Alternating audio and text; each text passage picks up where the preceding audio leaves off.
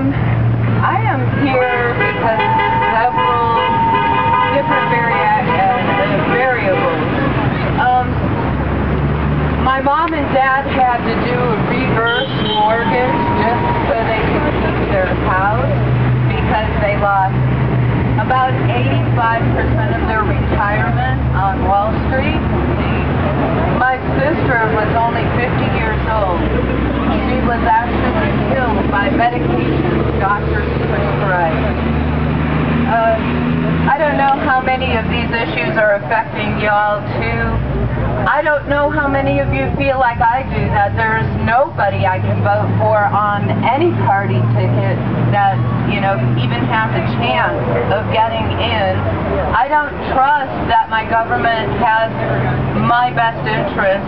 I don't trust who we have to choose from.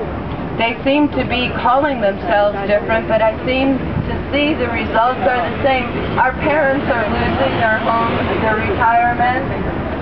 People over the age of 65 are extremely malnourished. Our food sources are being poisoned and corrupted with absolutely no knowledge of what's going on with these genetically bombarded seeds that farmers are forced to buy now, and they don't even yield, and all these new diseases are cropping up. I mean, everywhere I turn it seems like you have to pay to breathe anymore, let alone use the restroom. If you do lose your home because the 1% stole your life, like they did my parents, my sister, me, these drug companies are rampant, giving us all kinds of things that you see. Sokolov has a thing up 2 years later saying if your baby died, you may deserve compensation. How long are we going to continue to let them just